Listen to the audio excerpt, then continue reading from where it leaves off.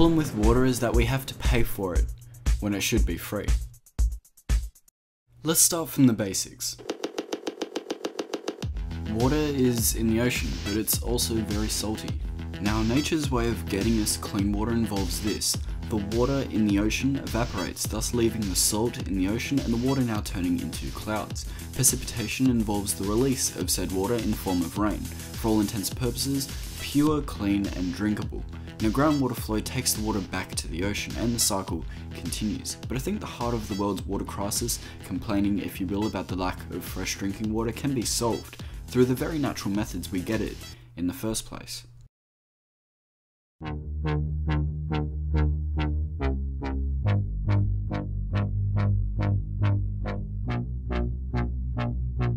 Now, the Earth has a lot of oceans. The Pacific Ocean is home to 669 million kilometers cubed. That's some 50% of the Earth's oceans. The Atlantic with 310, the Indian with 264, the Southern with 71, and the Arctic with 18. And it goes on. In total, it's 1,335 million kilometers cubed worth of sea. Now, 1 cubic kilometer equates to 264 billion gallons worth of water. Applying the circular principle of the water cycle, and you get a lot of rainfall.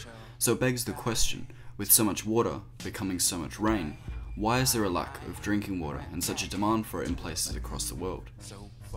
Let's hit some facts. Over 80% of the Earth receives enough rain per year to have a sufficient water supply. 1 millimeter of rainfall collected over a meter squared is 1 liter of water. Now, if one person were to drink the recommended 8 glasses a day, that would be 730 liters in an entire year. So if one person had a tank a meter squared by at least 73 centimeters high, they could be completely self-sufficient with their drinking water. Applying this for a family would just be the case of expanding the size according to the amount of people. Granted, this doesn't account for the baths, showers, and cleaning, but it's a start, a reason to have no excuse to not have fresh drinking water in every household. What the basic point is here is to center down on one thing: water. Water has no reason being in a bottle. If the right infrastructure and the right support was supplied to every home in every city around the world, water tanks placed left, right, and center instead of expensive desalination plants could transform continents. No longer would there be 100% reliance on a singular water company supplying clean water to an entire city. Now, taking that 730 liters times by the amount of people we currently have on Earth, and you get just over 5.2 billion liters of water drunk per year. And when you're talking about the water cycle, the amount of seawater becoming fresh drinking water, that's not even close to 1 cubic kilometer used. To put that in perspective, it would take us 66 trillion years to consume all of Earth's water.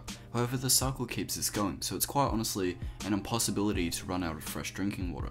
What we are running out of is the brains to keep up with the amount of people who need it, finding ways to get water to people who cannot seem to get it themselves. That requires infrastructure, thinking, and brains, innovative ways to supply a nation clean water that doesn't require desalination plants or a water corporation.